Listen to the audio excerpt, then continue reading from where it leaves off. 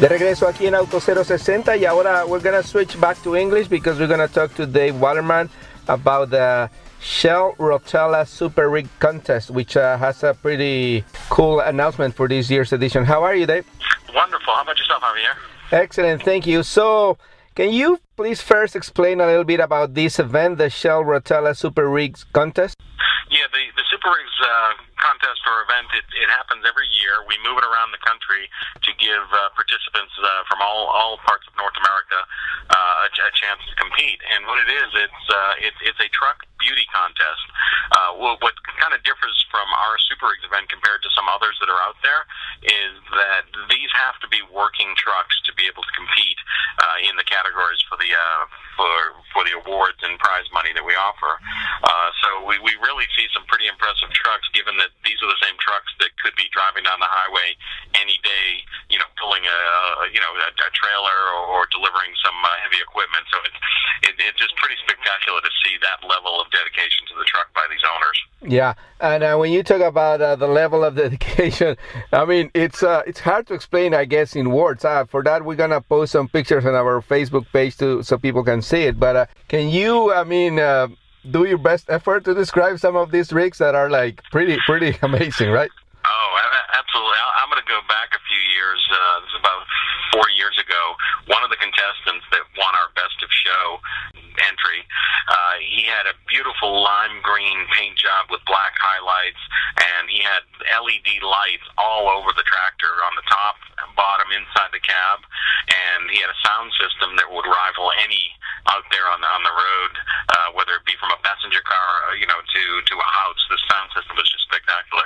But the reason I picked this one to share with you, his interior was all done up. It had the two captain's chairs up front, but in the back sleeper compartment, he had that done where the floors and ceilings were mirrored, and he had a stripper pole in there. Oh my God! So, and keep in mind, I did say this is a working truck. He's a truck driver out of Connecticut, and he hauls hazardous waste during the winter months, and during the summer they actually deliver water to fill up swimming pools.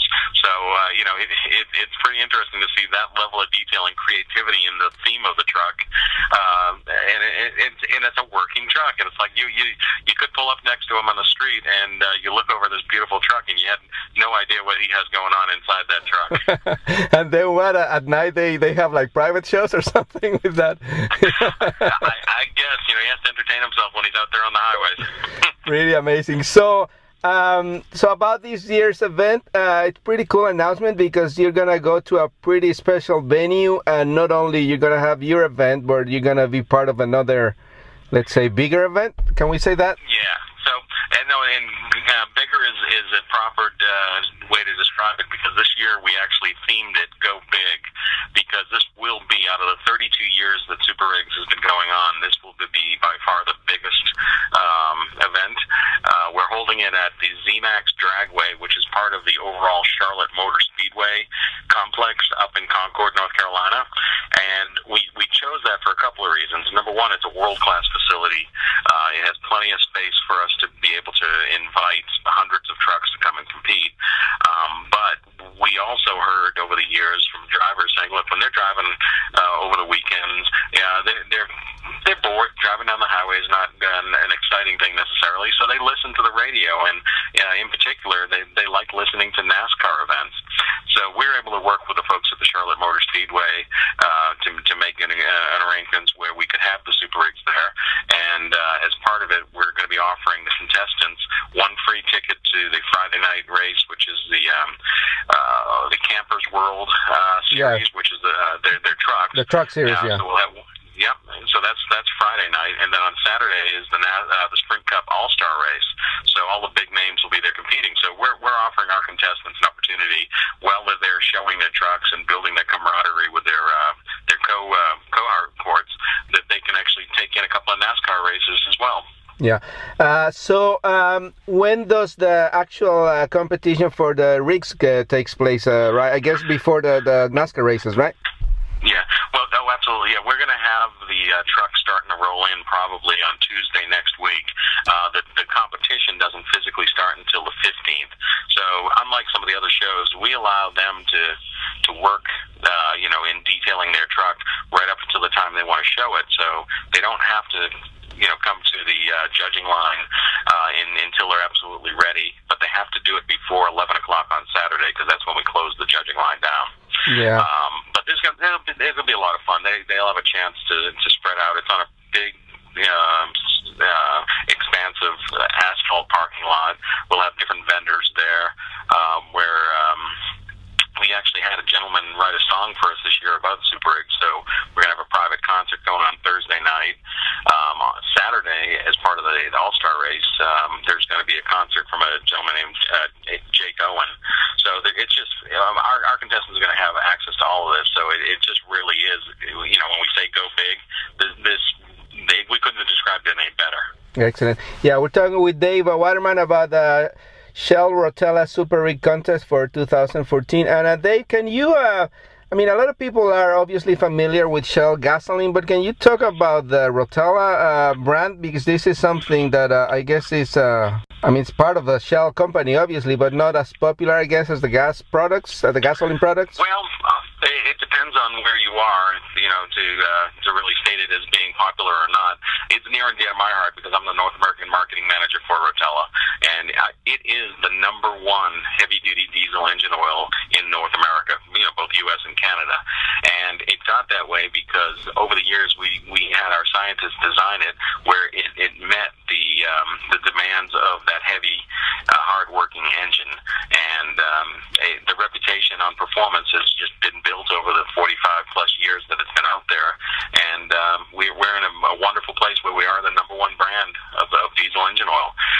It has its big place with the big trucks that run down the highway, but it really, you'd be surprised how many of the diesel pickup truck owners are using it as well. It's got that reputation taking care of the big guys, so the little guys know that it's the engine for oil for them as well. Excellent, yeah. And I guess diesel is becoming more popular in more regular vehicles. I had the opportunity to be at the Shell Eco Marathon a couple of weeks ago in Houston, and they actually were some scientists explaining your new technology using other sources of creating oil for diesel vehicles and everything. So I guess that market is expanding for you guys, right? Oh yeah, diesel engine oil and diesel fuel is really, really popular in countries outside the U.S., in Europe especially, and it brings those the fuel economy and the cost of operation to a more manageable level than some of the gasoline-powered engines that are out there. So we're going to see more and more the popularity here in the U.S., Canada, expand in that space to adopt more of the diesel vehicles.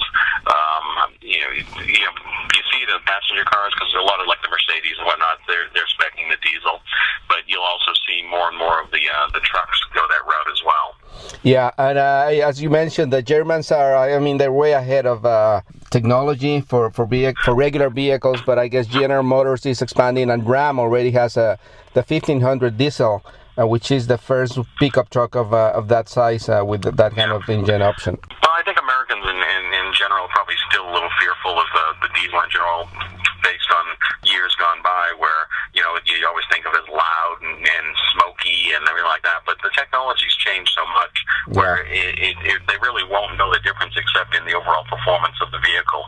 Which is where it counts.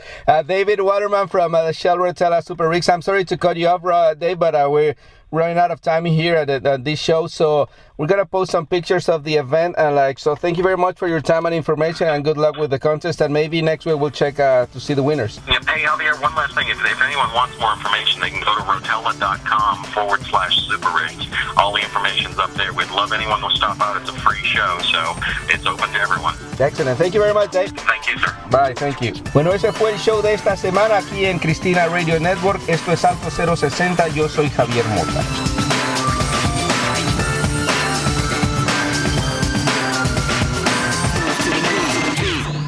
Este programa fue una producción de National Latino Broadcasting.